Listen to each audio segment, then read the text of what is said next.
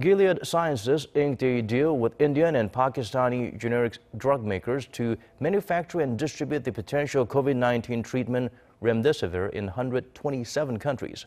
5 drug manufacturers will make the product primarily for distribution in low-income countries as well as several other nations that face healthcare obstacles amid the pandemic, including North Korea, Afghanistan, and South Africa.